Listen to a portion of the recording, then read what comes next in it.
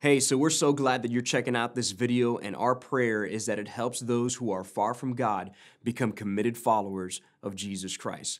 However, what we don't want is for this video to be a replacement for church. It can't be a replacement for church. We believe that the gathering of believers in covenant community with other believers at the local church matters. And what's more is that God designed us to be in community with one another. That said, if you're in the North Georgia area and you don't have a church you call home, we'd love to have you come and visit Brainerd, North Georgia. I'm praying that this message serves as a blessing to you, that it helps you, encourages you, and even challenges you, all the while bringing you closer to Jesus. So again, super excited that you're checking out this video. Just don't treat this video as a replacement for church, and I think that the Lord will honor that and see your commitment to the local church. All right, you guys ready to dig in? All right. The title for this morning's sermon is Like Father, Like Son. Now, many of you guys have more than likely heard that term before, like father, like son, and it brings about a lot of different ideas. For me, I couldn't help but to think about one individual that's a mentor from afar. His name is Jimmy Scroggins. He's the pastor of Family Church down in Fort Lauderdale, and was formerly First Baptist Church of Fort Lauderdale. But anyway, he's done a great job over there, and I just love learning from his leadership and how he pastors that church. But one of the cool things that I found out about Jimmy is the fact that he's got 8 kids. He's got 8 children in his house, 6 boys, 2 girls. And it's wild, the Scroggins house, to say the least. And one of the neat things about Family Church is that they are spread out with 10 different campuses all around the Fort Lauderdale area in Florida. And their kids are old enough that they're basically spread out in different places all over these different campuses. And the church is big enough that a lot of people don't necessarily recognize all of his kids. They know who Jimmy is because, of course, he's the lead pastor of that church, and often most of the congregants have an idea of who that person is.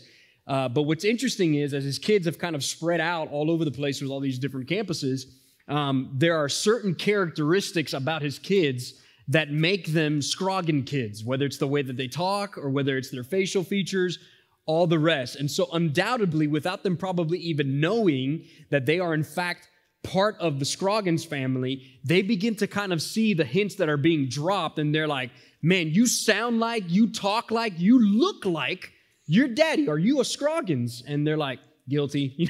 Like I'm one of them. And it's undoubtable. Why? Because like father, like son, right? I mean, that's part and parcel of it, right? When you read through the Word of God, especially here in 1 Peter, there is a lot of identity language that is found within this letter, one of which that we're going to cover even here today, that speaks to us and calls us children of God. And so we are, in many ways, as that adage goes, like father, like son, right? There are things that God begins to do within our lives that as He shapes us and molds us more into Jesus, we begin to look like who our Heavenly Father, like Jesus, is. Right? And you take that adage, right? Like father, like son. And one of the things that this text brings up is the fact that we are called to be holy as God Himself is holy. And that is a tall task in order for us to be able to do. I mean, especially when it comes to what that means. It's moral perfection, it's purity, right? But that's what God calls of us to live like, is to live holy, to live this new kind of ethic within this world. Now, as you and I begin to live out what it means to be holy like God is holy, we begin to kind of make a rub against what culture lives like, what the world lives like, right? And then you begin to kind of feel, in many ways, just like we've titled this series, we begin to feel like exiles or even peculiar kind of people, right? We're strangers in a world that we live in, but yet we feel really out of place. And here's the thing. The moment that you begin to live this kind of holy ethic, right, this different way of living with Jesus, it changes the way that you think. It changes the way that you live. It changes the way that you speak. Right? And so in many ways, from your speech to your conduct, your character, all of a sudden begins to make a strike of a difference within culture and within this world, right? I mean, just think about it. Just from what you say or just by what you are convictionally set on, you can feel what it means to be kind of out of place in society these days. I mean, think of last week, right? What a monumental, huge thing that happened. If you didn't turn on the TV, maybe you don't know, right? But you had this leak that came out of the Supreme Court of the abortion bill with the abortion law all the way back when, 60 plus years ago, of Roe v. Wade, right? And mind you, there's a lot of discussion when it comes to the subject matter of abortion and all the rest.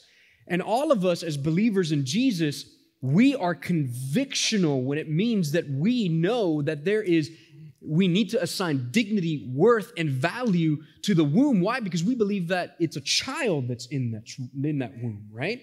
And so when you begin to speak that way, or you begin to stand for those kinds of convictions, even if it's something like that, you almost feel a little out of place or distasteful within society. In fact, we've become rather peculiar, right?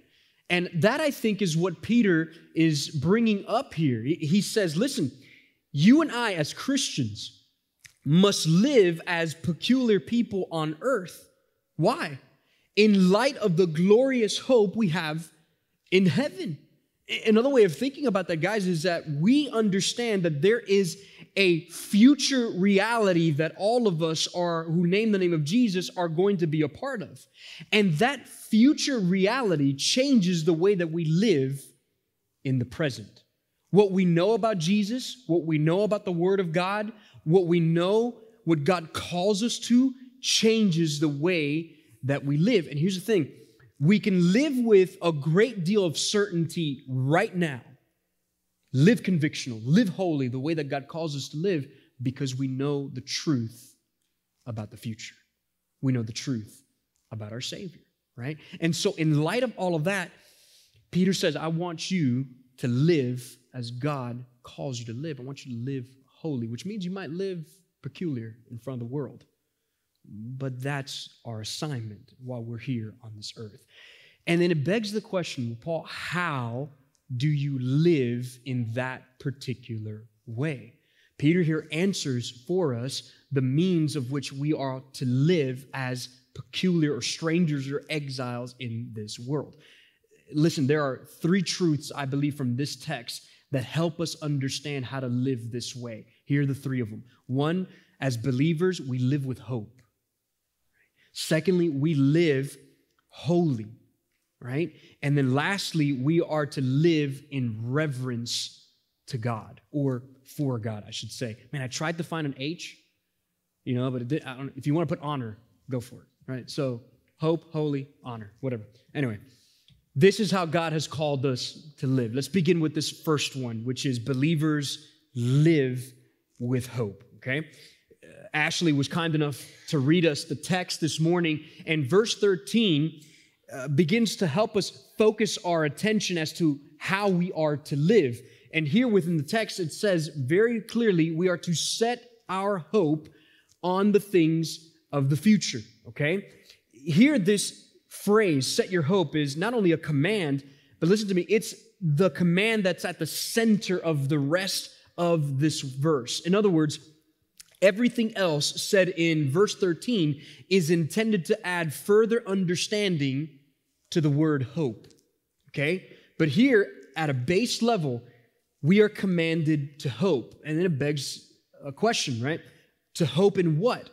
The text says to hope completely on the grace to be brought to you at the revelation of Jesus Christ. So Peter here is peering way into the future to help us understand that we need to have our minds in the hope that we have in the future, along with the grace that God has given to us. So here, as followers of Jesus, we are to live in such a way that our greatest desire is for God to finish the work that He began through Jesus. Okay? In other words, God saved you, that's grace. He's changing us, that's grace. And what we want more than anything else is for God to finish that work in my life, grace, and carry me home. All of it is grace. And what we long to be able to see is that revealed at the end of time, right? We want God's finishing work to be accomplished within our lives. Think about it this way. The same grace that forgave your sin is the same grace that kills your sin, and it's the same grace that empowers you to overcome sin, and it's the same grace that carries you home. That's what Peter is talking about here, right? So here in this 13th verse, Peter is causing believers to have long-term goal in mind. I want you to think way ahead. Think about it this way. When I was in college here at Tennessee Temple University, I would, every Christmas and every summer break, I would have to make the long haul to go all the way back to Miami. And it would take anywhere between 12 to 14 hours to ride solo all the way back to Miami. Now, I don't know about you, but if you've ever been in a car for 12 or 13 hours or 14 hours, you're like, get me out of this car now, right? Now, there were other times, and I probably shouldn't repeat this because my mother's in this room, that I made it quicker than that, but that's okay, right, Mom? Anyway, but needless to say, it was a long trip. And here's the thing, for me, what kept me motivated to be able to just endure that time of getting all the way down to Miami is I would have in my mind, okay, once I pass Dolphin Mall, I'm about 30 minutes away from my home. And then the aroma begins to just travel up to my head. What aroma are you talking about? I'm talking about that Cuban food that was waiting for me when I got home, right? I'm talking about the rice and beans, like arroz con frijoles, and that steak, that skirt steak, man, that you put la cebollita, the little onions, and all the rest. Oh, man, it was glorious, right? And then on top of that, the cherry on top, it was the café con leche that my mom would make, right? It's like Cuban coffee. It's like, Mom, I'm coming home, right? But that's what kept me motivated to say, I just got to keep going. I got to keep my mind focused on that Cuban dish and that café con leche, because man, it's going to be glorious when I get there, because I haven't had it like in months, right? Here, what Peter's saying is, I want you as a believer to have your hope set on what is your future, okay? And what God is going to do. And he says that becomes the motivating factor in many ways when you think about it, that the truth of what we know in the future changes and determines the way that we live in the present. When you know the truth, man, that changes everything about how you live even today, right? And so what Peter's doing here is he's like, look, I want to shape your identity and I want to change your attitude. Not only are you a child of God, but I want to change your attitude about how you live right here, right now. And Peter here says, I'm going to attack the mind. I want your mind set on the hope that is to come. And I love this. If you've ever read this verse in the Old English, the King James Version, bless God. I love the King, no knock on it. I love the King James Version. It's good. It's a good translation. I promise. I have no knocks on the King James Version, right? But if you remember, you read this verse, it says, gird up thy loins, right? It's a really cool way of thinking about this because I think contextually back in the day, it really captures the understanding, right? It's a way of saying, be sober-minded, okay? Or you better sober up. That's the intended meaning behind gird up thy loins, right? It's an idiom. And you guys know what an idiom is, right? How many of you guys have ever heard the term, it's raining cats and dogs? Okay, right. It's an idiom. That means it's pouring. In Miami, we would say tremendo aguacero, right? Like it's just pouring down rain everywhere, right? That's what it's intended here. And it's an idiom that would have been a reminder for people to say, okay, I know what he's saying here. He's reminding everybody that back in the day, men would have these long robes. And what they would do whenever they had to get to work is that they would lift up their robes, they would tie it so that they wouldn't be encumbered with whatever work that they had to do. Okay? They would be ready for action, ready for work. We would say it this way, roll up your sleeves, right? Let's get to work, right? That's what Peter is communicating here. And he's saying, well, why in the world is he making such an emphasis on making sure that we sober up and that we have our minds focused this way? How many of you guys do this thing called life? It should be all of you in this room, right? And here, what he's saying is, I want your mind set and focused on the hope because life is going to be lived. And so what he's saying here is, I want you to prepare your minds for action. For what? For everyday life. For what this world throws at us. For the trials that come your way. For the hardships in life. For work, for marriage, for parenting, you name it. Everything here is up for grabs for what Peter is talking about. And it's there in that context that he says, I want you to prepare your minds for action by filling your mind with the truth of God, with the Word of God, and in particular, he says, I want you to fill your mind with the hope that you have and the salvation that you've been given. And you might be sitting there saying, that's it? Yeah. Hope and your salvation. Now, you think about this for just a moment, okay? Peter has been building this up all the way from chapter 1. Don't forget who saved you, who changed you, right? All of that stuff. But then as he begins to help them understand that I want you to focus your attention on hope and salvation, again, like I said, is that enough? Is that exactly? Yeah, it is. And so think about it. How do you learn how to love someone more and more each day, particularly when they're hard to love? You look to the cross and you see God's love for you through Jesus. And then all of a sudden, when you are captivated by that kind of sacrificial love for you, it changes you, right? Think about it this way. How do you forgive others when they're hard to forgive or when you've been hurt? Well, when you know how much mercy and grace God has given you through Jesus, well, that's a game changer, isn't it? Then all of a sudden you begin to exude forgiveness and love towards people. When you're gripped with greed, and then you realize that this life is temporary and eternity is a reality, well, that changes the way that you look at stuff. That changes the way that you think about how you even utilize your money, right? Many of us understand this even too, right? How many of us have a nest egg? You don't have to raise your hand. I'm just saying, all of us are like, man, we need to have a nest egg, right? For the future. And so what do? Old Dave Ramsey quote, right? You live like no one else now so that you can live like no one else later, right? And so the idea is, I'm willing to have delayed gratification now because it may make the difference later. And so here, this is what Peter's even bringing up. When you look at the cross and you look at the hope that you have, man, it changes the way that you even handle your stuff. Why? Because you realize that's reality. And my hope is set on something that is forever. Do you see what hope and salvation does to an individual? Think about it this way. We need to have our mind and our heart in heaven, but our feet on earth. You know what that does to somebody? It keeps them, yes, heavenly minded, but gospel driven. Because you realize that God left me on this planet for a reason. And it's not just to have my heart so sealed on heaven that all I want to do is hit the eject button and I'm going to heaven. It's that I realize that God left me on this planet to change me and to use me for His glory. Be heavenly minded, but gospel driven.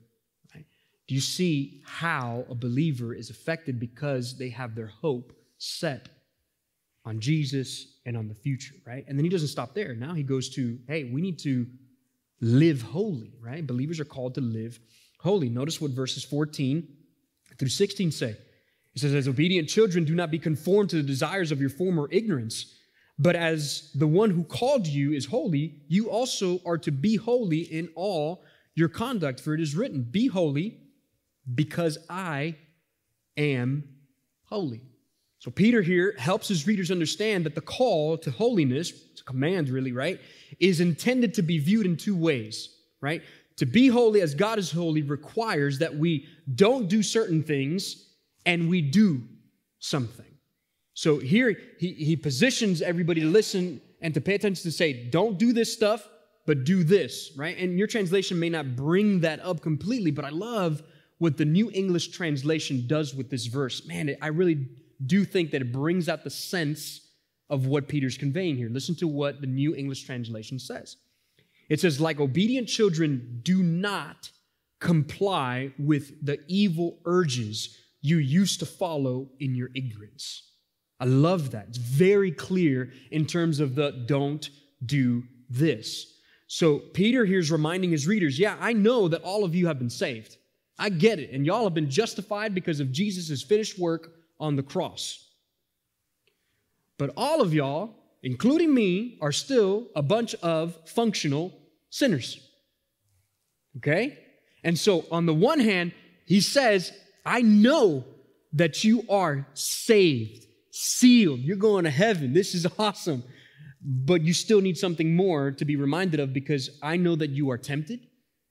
I know that you're dealing with the world. And I know that you have this thing still on you called the flesh. And so he says, I want you to make sure to do something. And he says, don't be conformed. All right? Which means to continue to do something. That's what that word means. So Peter here connects the word conform to a period of life. He says, don't be conformed to your former way of ignorance. Like, geez, Peter, tell me what you're really thinking, right? It's a strong way of him saying, do you remember how you used to live before Jesus changed your life? Do you remember when you thought sin actually led to freedom, but it actually led to your enslavement? And so he's saying to them, you now have been rescued and freed from sin in order to truly enjoy what it means to be free from sin. Now, mind you, this is why he begins the verse with such great identity language. He says, as obedient children. So he tells them right then and there, this is who you are. You're a child of God. You're a child of the kingdom. You're a child of light. You used to be a child of wickedness and a child of darkness, but that's not who you are. You're someone different. And so he's telling them, live like whose you are and who you are. You're a child of God. So live holy as he is holy. So he says, don't do that. Don't be conformed to this world. And man, he just goes immediately and switches gears on him. He says, look, I want you to listen to this. Look, verse 15. But as the one who called you is holy, you also are to be holy in all your conduct. Why? Because God is holy, therefore we are to be holy. That's the standard. The command here to be holy, which means be pure, be righteous, be set apart, be consecrated to God. That's what that word holy means. In other words, God saved us and he set us apart to live holy like him.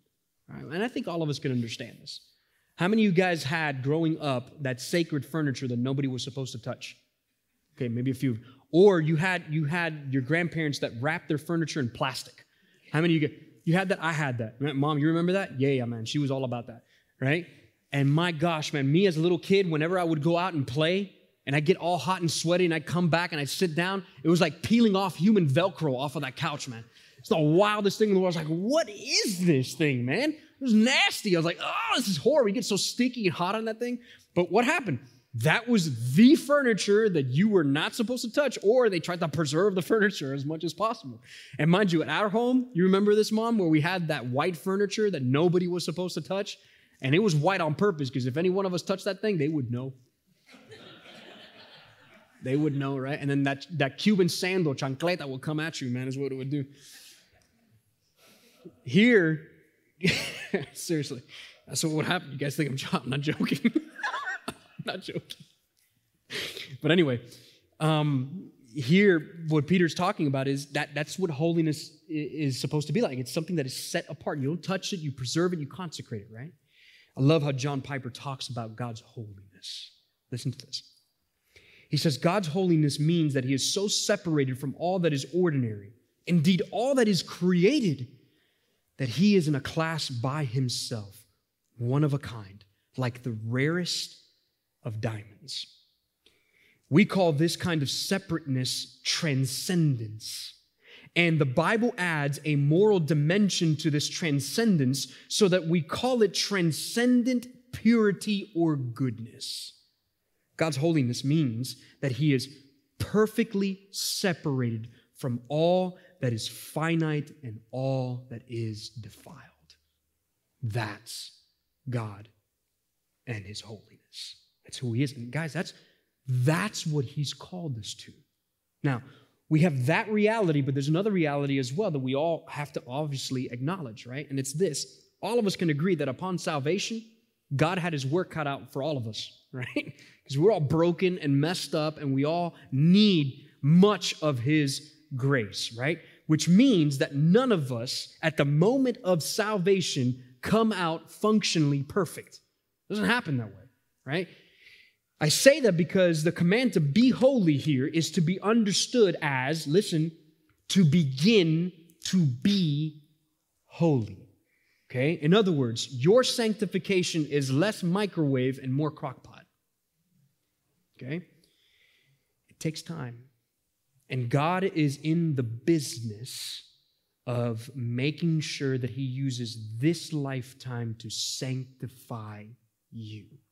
The call to be holy is a lifetime of a call to be holy. Okay? And the goal, the aim of which God is shooting for is him.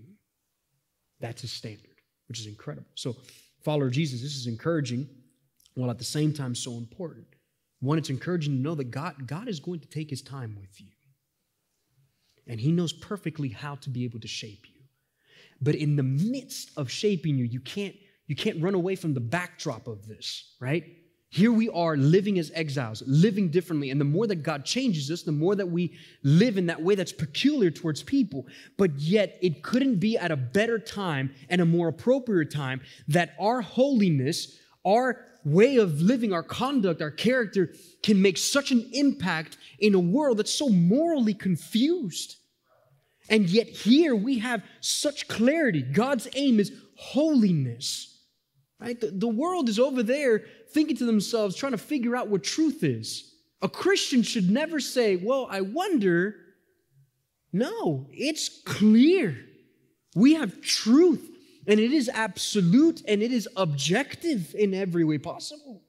And so your holiness is a beacon to the world to show them that the change that God is making is going to prayerfully show the world this is what God does to broken people. He not only changes them, but their vibrancy and holiness gives them clarity.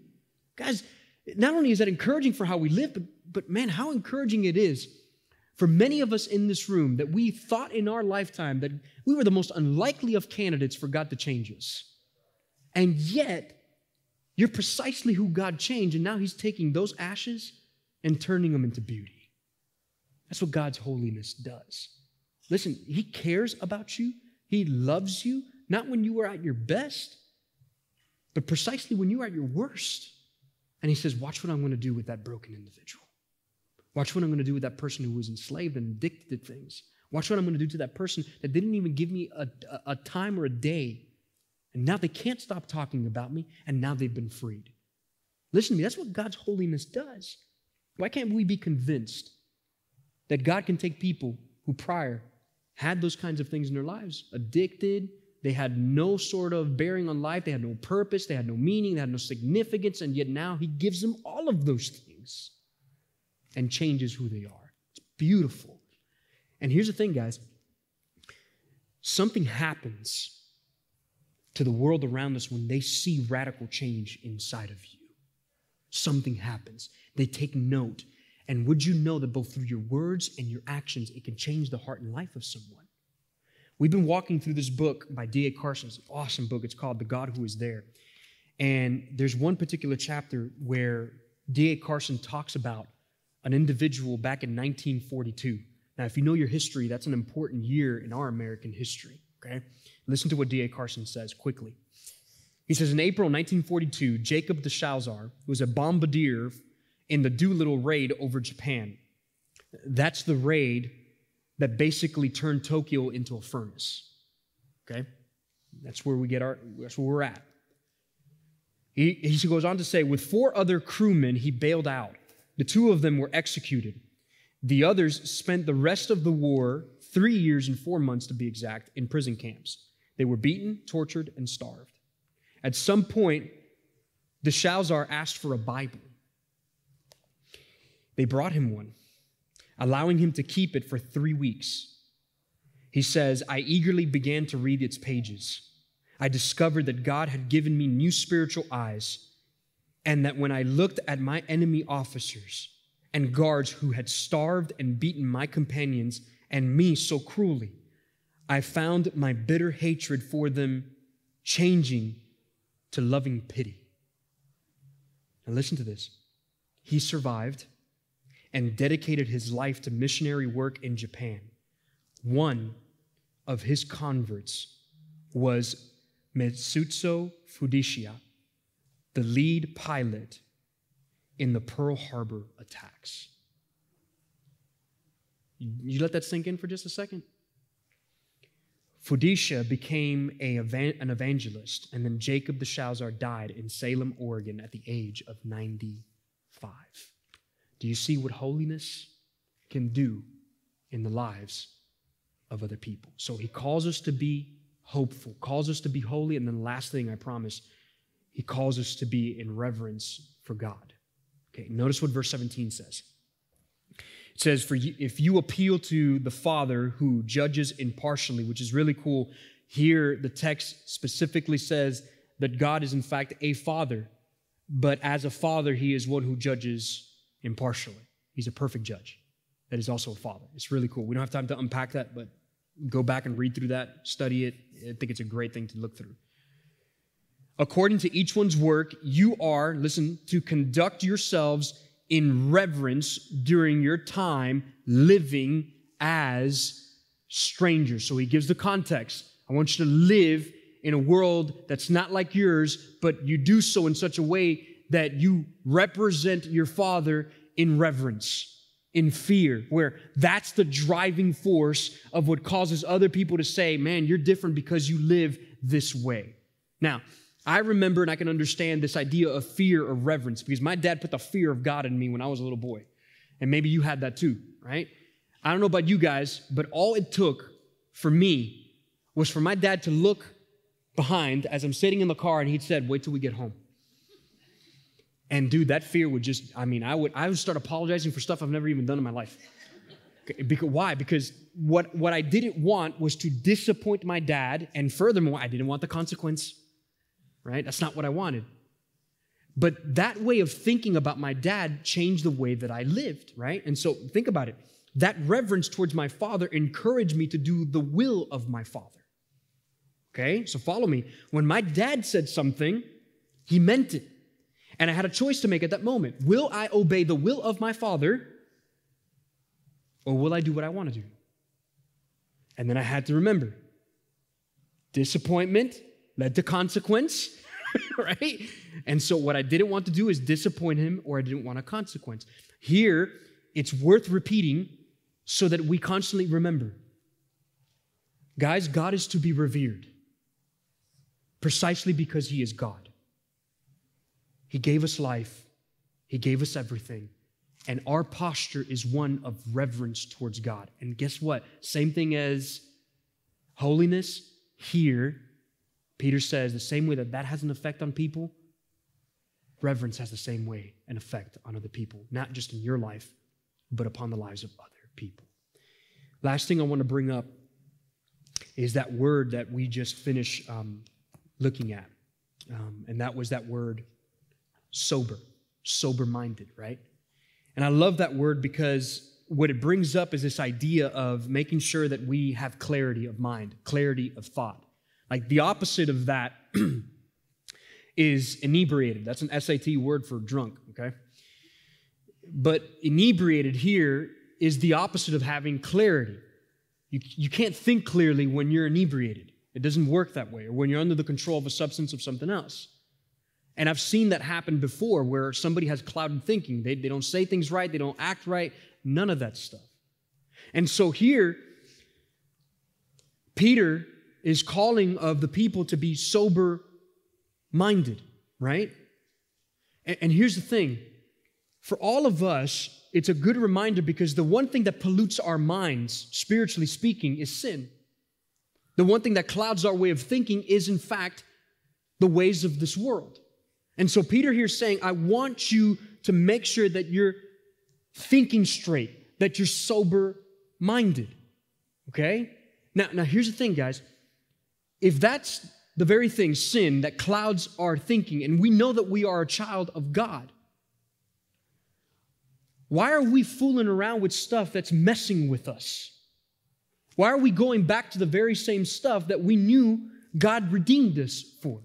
Why are we going back to the very things that we know enslaves us? Guys, as pastorally as I can say this, why are you going back to the thing that sold you a lie that's not going to really change you or make you holy? Why are you messing with that stuff? Get away from it. In fact, God even says that you're His child. So in other words, stay away and quit acting that way. Quit acting like you're not a child of God. And you may wonder, why, Paul? Why? What should motivate me all the more to stop acting like that? Well, listen to what verse 18 says. It says, for you know that you were redeemed from your empty way of life inherited from your ancestors, not with perishable things like silver or gold, but with the precious blood of God, of Christ. Which means the following. Listen, God redeemed you at a high cost.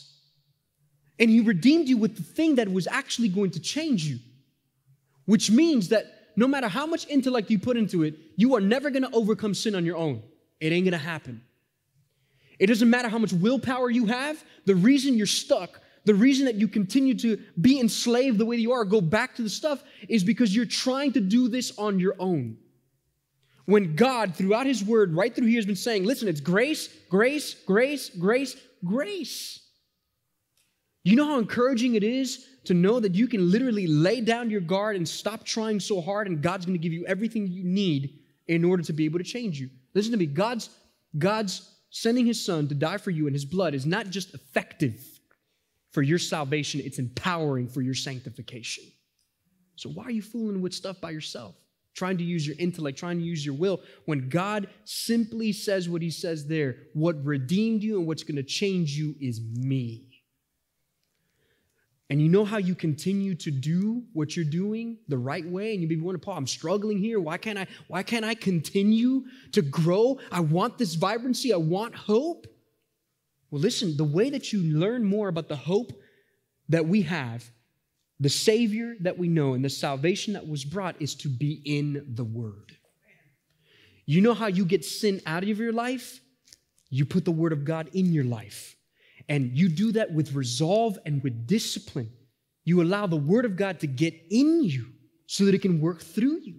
But if you don't go with that kind of resolve and you don't go to the Word of God so that it nourishes your life, I'm telling you, you will resort to your intellect.